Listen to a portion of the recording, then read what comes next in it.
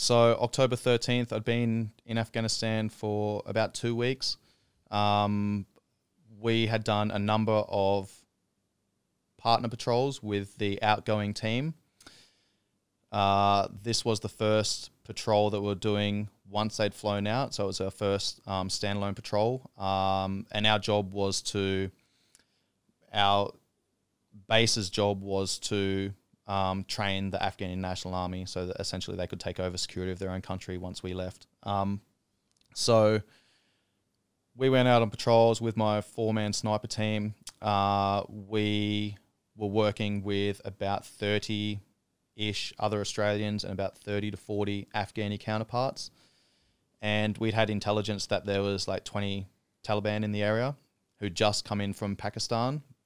Well, the first probably hour of the patrol, we came face to face with them out the front of a mosque. But if I just jump in on that quick, the Taliban coming from Pakistan into Afghanistan, are they coming in to try to take over as you leave? Is that their intention? Yeah, so the team that was there before us had done a really good job, and they'd like killed and captured a number of key leaders in the area. So they'd lost a lot of ground. They'd lost a lot of freedom of movement. Mm-hmm. So, you know, they knew that they would have a new team flying in soon, and the old team that done so much damage was leaving, right? So they knew that was occurring, and then they ensured they had people on the ground to take advantage of that. So, we ended up coming face to face with these guys coming out of a mosque first thing that morning on patrol, and you know, they know the rules, man. They know our rules of engagement, and as long as they didn't have anything on them, like we were just like seriously looking in their face, going, these motherfuckers. Like we know why they're here. They're here to fucking kill us. And you can't just arrest them at that point, even if they have nothing on them. Exactly.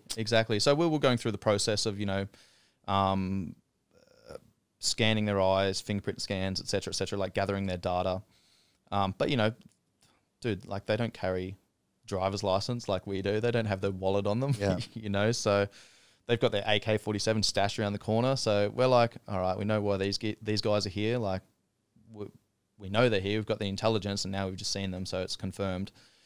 So anyway, went on a patrol. The engineers were searching a specific area. They had a security section, were setting up a cordon around that area, and also mentoring the Afghani counterparts. My sniper team were conducting a satellite patrol where we were kind of moving in and out of buildings through the fields and trying to interdict anyone that was laying IEDs, ambushes, and things like that.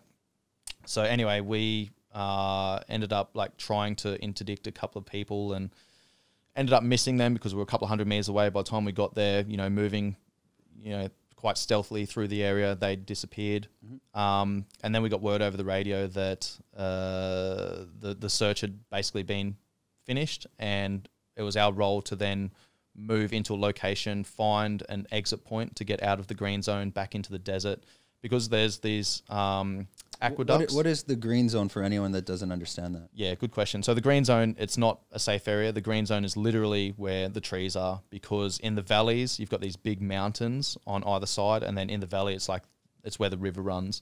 And then obviously where the river runs, that's where the greenage is, right? So then they have these aqueducts where they basically dig these channels to channel the water from the river into their fields. There's a heap of marijuana growing and poppies and things like that. So some of these aqueducts were massive, man, 2 meters wide, 2 meters deep. And, there was only certain footbridges where you could cross over. So that's obviously where, Taliban would lay IEDs and target us as we were going through. And they're trying to essentially channel us into these areas. So anyway, word came over the radio, snipers, go and do your thing, find a position for us to break out. So we started moving in that direction. We got to a certain point and we just saw atmospherics deteriorate, just everyone just disappeared, man. Then there's the local people living there. The locals just disappeared. They saw us and they're like, oh shit, and they got the fuck out of there. So we're like, oh, there's something bad's about to happen. For full episodes, visit our YouTube channel, Fruiting Body Podcast.